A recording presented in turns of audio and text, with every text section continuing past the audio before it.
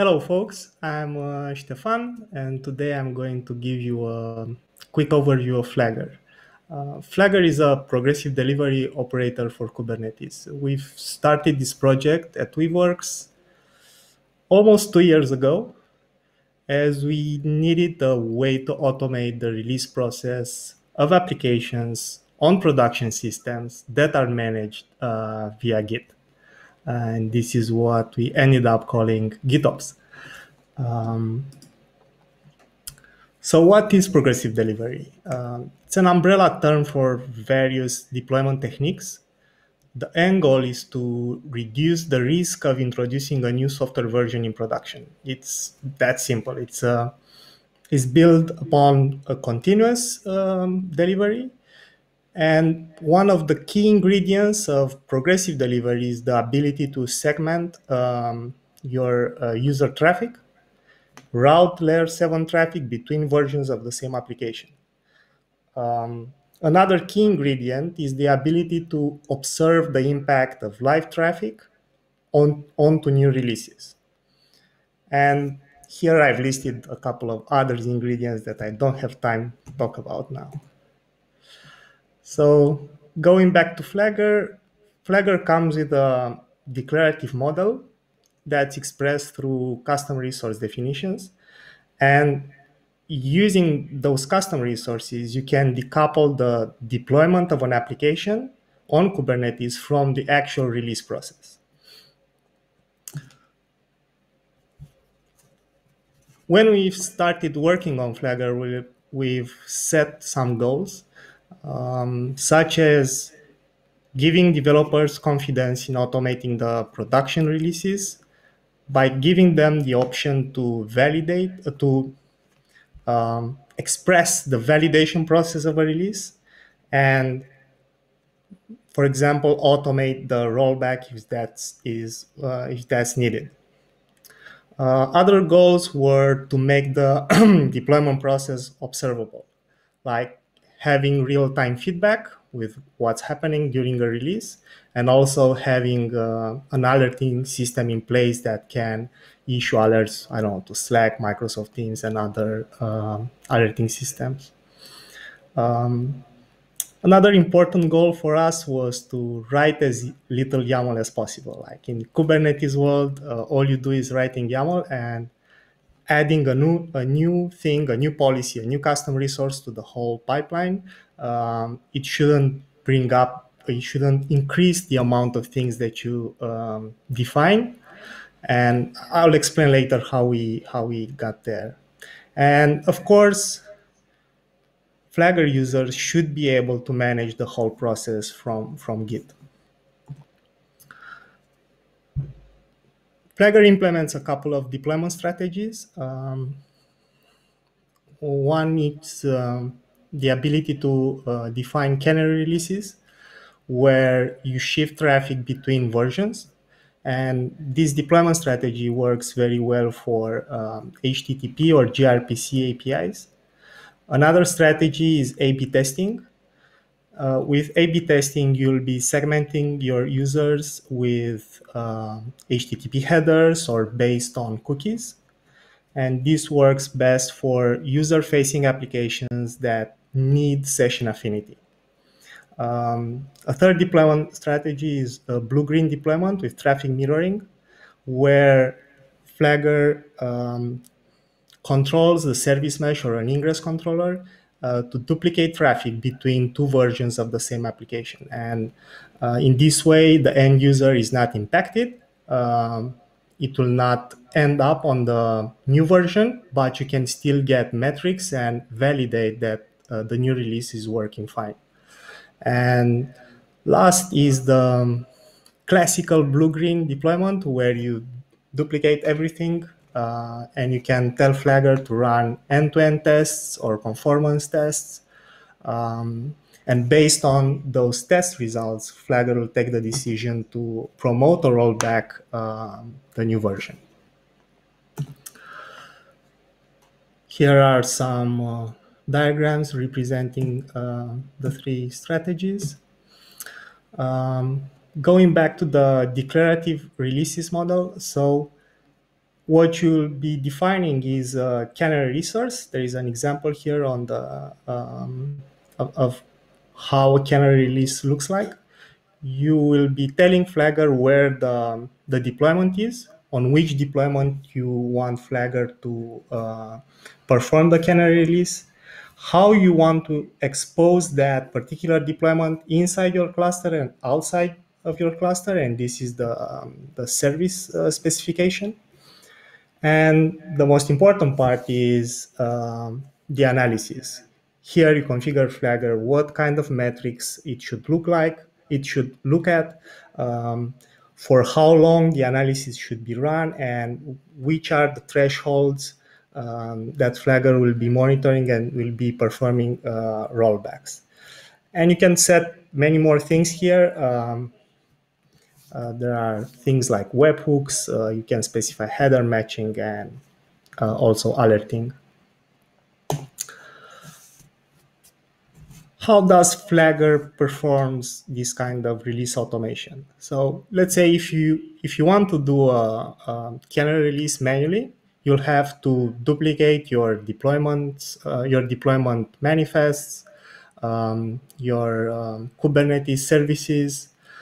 Maybe you have an horizontal pod autoscaler. You have to create two horizontal pod autoscalers, one for the current version that's running in production and one for the new version. And you also have to create service mesh objects or ingress objects where you define virtual services, HTTP routes.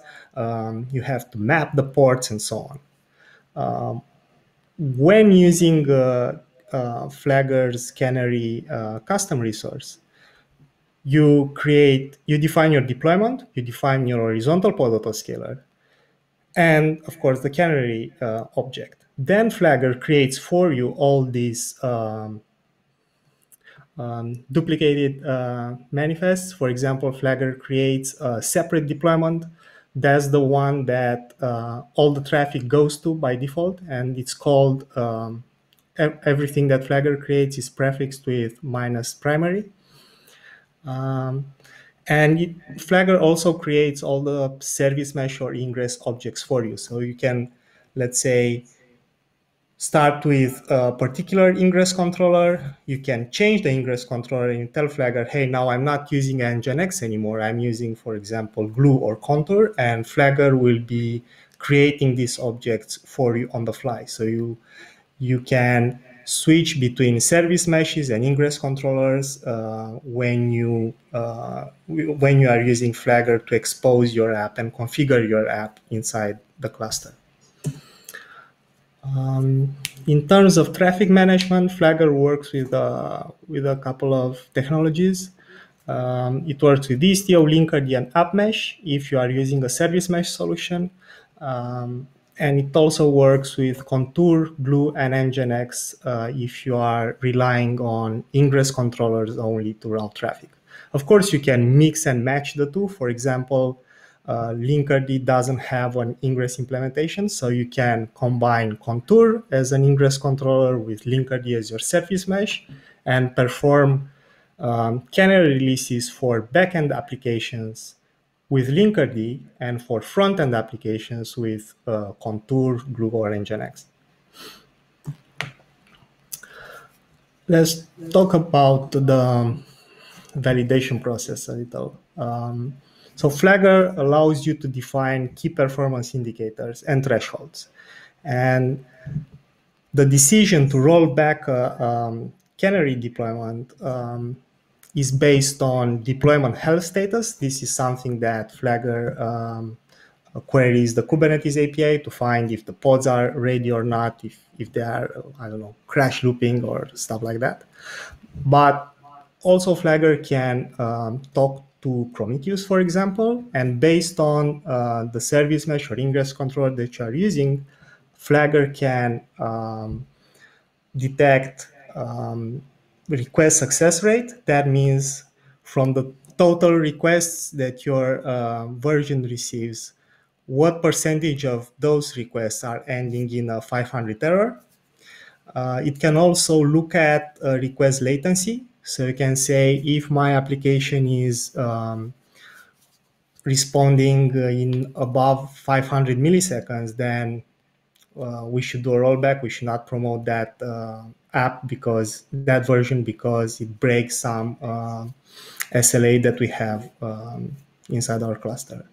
You can also define custom checks with metric templates, and you can also use webhooks to trigger end-to-end testing, load testing, and all sorts of other integrations that you can use by telling Flagger to call into your systems via webhooks. In terms of metric templates, there is a different custom resource called the metric template where you can create queries in PromQL for Prometheus, for Datadog and CloudWatch, and we are looking at implementing more metric providers.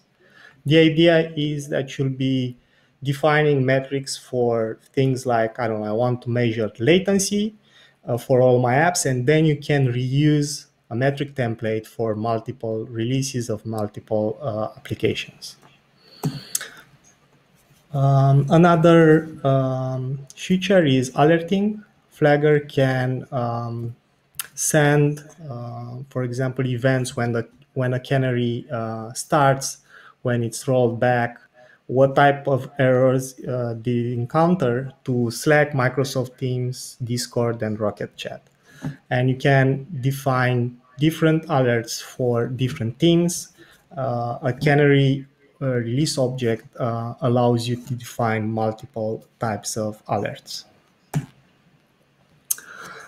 Now, going to the testing webhooks, the idea here is that Flagger will call into a system. That system will perform a particular test and will report back to Flagger the result. And Flagger comes with add-on is a different system that is a different deployment that you've been using that has support for running Helm tests, Bash, bats. You can also run load tests with Hey, with GAZ for gRPC and so on. You can also bring your own testing system. Is just what you need to do is implement a little HTTP interface, be able to see that Flagger is calling you. Flagger will tell you which Canary deployment is running, and your system should respond with a 200 status code if the test has succeeded, or with a 500 status if the test has failed. And this is how Flagger can do the rollback for you. You can also do manual gating. This was a feature that landed up quite late. But seems that people, in some organization, they need full control of when the rollout should start, when the promotion should happen. Do I want to roll back right now? So person does that decision. So how it happens, you can call into Flagger HTTP API, and using the name of the Canary object and the namespace, you can open gates and close gates. And there are a couple of gates that you can set, like start the rollout, confirm the promotion of the rollout, or do a rollback at any point in time during the Canary analysis. Flagger works great with other GitOps operators like Flux, JenkinsX, Argo CD. In fact, JenkinsX comes with Flagger when you want to do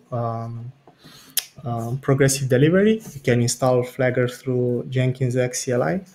And why it works with all these GitOps solutions is because Flagger creates its own duplicate of all these deployments, secrets, config maps, and so on. So every time you modify something in your Git repo, after that deployment gets applied on the cluster, Flagger detects that change and runs the analysis for you.